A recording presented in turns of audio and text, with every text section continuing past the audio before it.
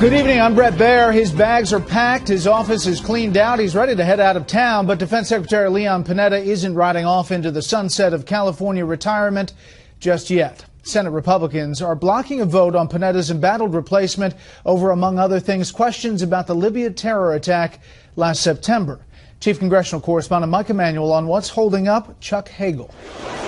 Senate Republicans successfully delayed former Senator Chuck Hagel's controversial nomination as Secretary of Defense. Late today, a procedural vote failed after Senator John McCain had made the case for waiting until after next week's recess. I think that is a sufficient period of time to get answers to outstanding questions, and I think that Senator Hagel, after that period of time, deserves a cloture vote and a up or down vote on his nomination. I have valued your thoughts and your contributions, and I think most all of us in public office feel that way. Among the questions, speeches like this one from June 13, 2008, before the Arab American Anti-Discrimination Committee, which Hagel had not disclosed to the Armed Services Committee.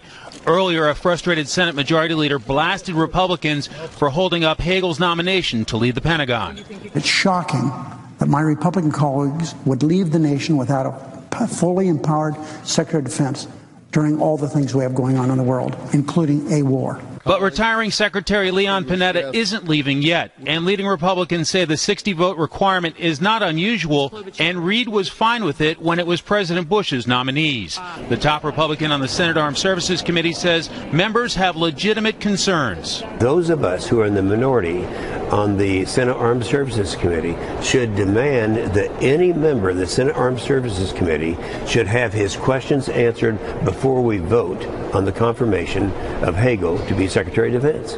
Other leading Republicans have demanded answers about the Benghazi terror attack last September 11th, where 4 Americans were killed. This letter was sent today to Lindsey Graham, McCain, and Kelly Ayotte, who've asked if Mr. Obama spoke with Libyan government officials during the attack.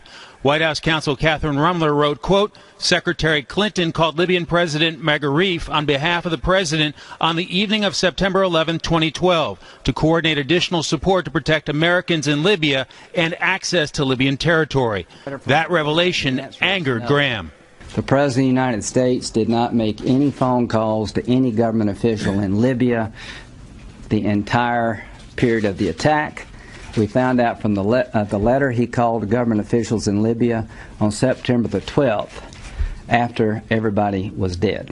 We would not have gotten answers but for pushing for this. And frankly, the more answers we've gotten, I think that we've shown here that this was a national security failure.